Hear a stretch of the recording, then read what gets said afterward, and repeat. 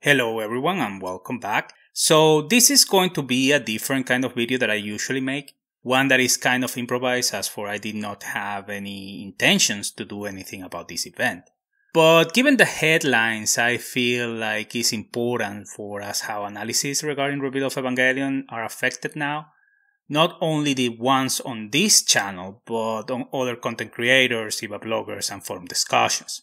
Just to bring you all up to date, in case you didn't know, past Tuesday, March the 8th, Thrice Upon a Time, their last Rebuild movie, turned 1 year since its premiere in Japanese theaters.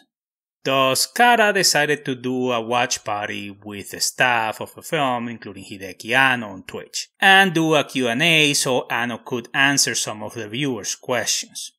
These questions weren't taken live from the chat, but instead they asked to send one written question in advance with the deadline set 1 day before the event.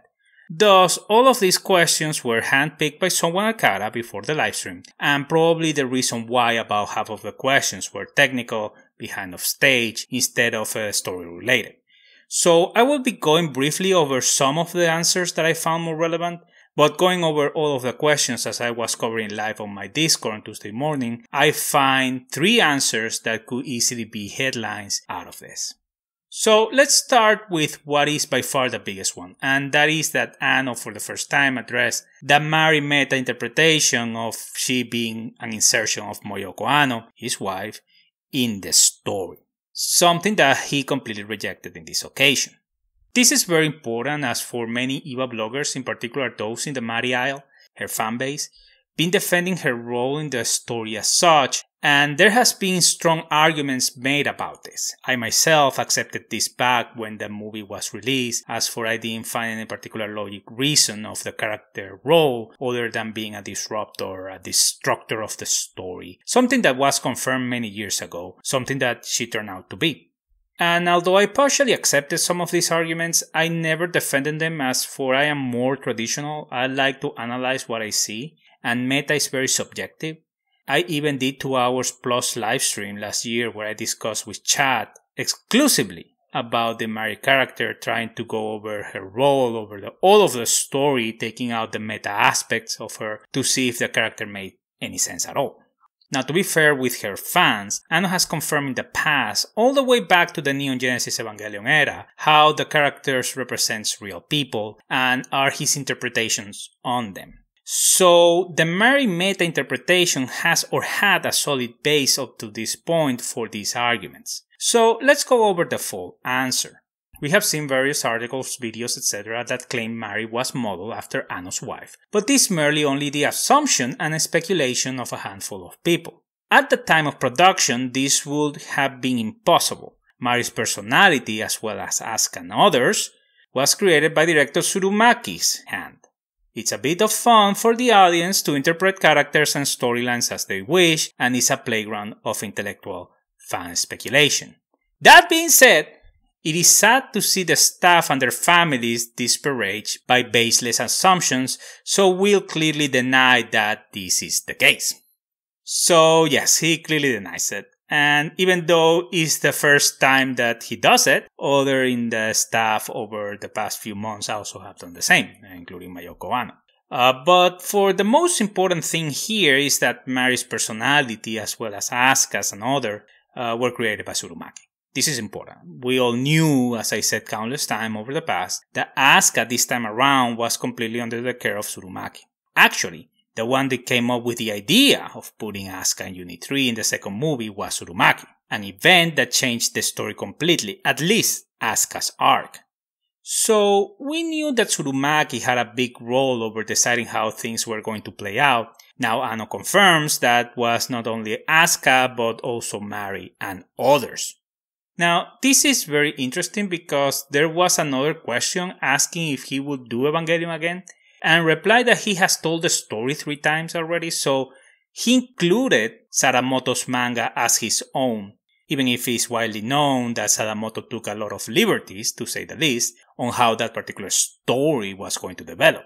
Going back to Mari, they recognized that there were some sequences featuring Mari that were edited out. More specifically, where she interacts with characters other than Shinji and Asuka.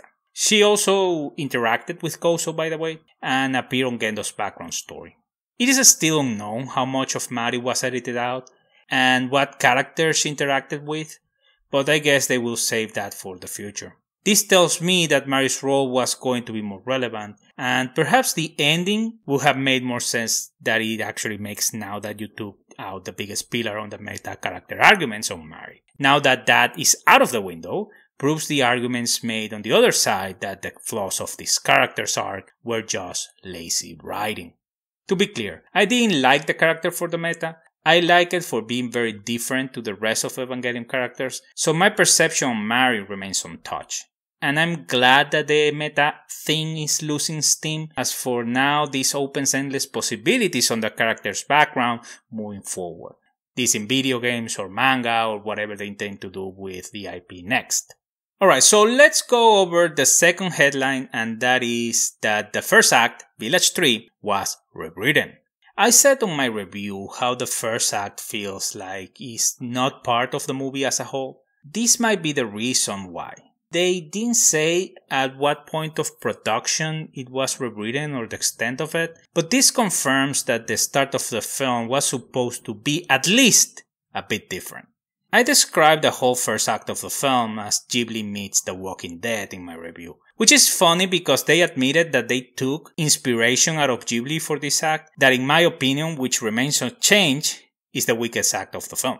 It is important to say that Anno did consider changes in post-production, but due to the health emergency, he was tight on budget and further changes could not be made.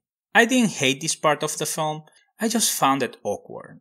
It does have good things. I liked Asuka and most of Reikyu, but the rest of it is meh. That hasn't changed a bit. Every time I rewatch it, I just skip it. I skip episode 4 of Neon Genesis Evangelion. Finally, the third headline for me was that Anno confirmed, for the first time in a long time by the way, because it's not the first time he does it, that he's open to the idea of having others to make Evangelion. This is something that some fans, including myself, are really looking forward to. I love Anno's work and all it means, but obviously he doesn't want to do anything more with it, and the staff around him, Tsurumaki, Sadamoto, Maeda, etc., hasn't been able to bring us a real different story.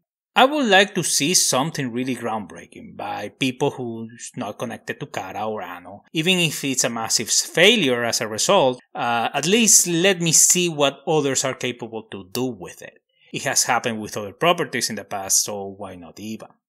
And that's it. Those are the 3 major headlines that in my opinion came from this Q&A. There was nothing about Asuka, he only mentioned the ending once, said that after the movie ended, Mari and Shinji went to a local cafe, debunked 3 minor fan theories that I never heard of and frankly irrelevant in my opinion. And some of the questions were the same old questions he was asked before, or he has been asked before, and every time he does, he gives the same old answer. There was nothing about the SJHU, what I've been calling the Annoverse. I was expecting him to address something there, but we got nothing. So, in case you don't know, during mid-February, Toho and Toei announced a new shared universe, the SJHU, which stands for Shin Japan Heroes Universe, and will bring under the same world Shin Godzilla, Shin Ultraman, Shin Kamen Rider, and of course, Shin Evangelion. There is barely nothing we know about this other than will be under Hideaki Anno's direct supervision and Maeda's illustrations, so far in my opinion it seems just like a massive marketing campaign so all of these properties can help supporting one another. I have some speculations and theory moving forward in this potential cinematic universe, but I will make a video on the future about it when we get more info. Alright guys, so that's all. I hope this video was informative. Let me know your thoughts in the comment section down below. Guys, thank you all so much for watching. Subscribe and like the video if you did. And as always, I wish you all a wonderful day.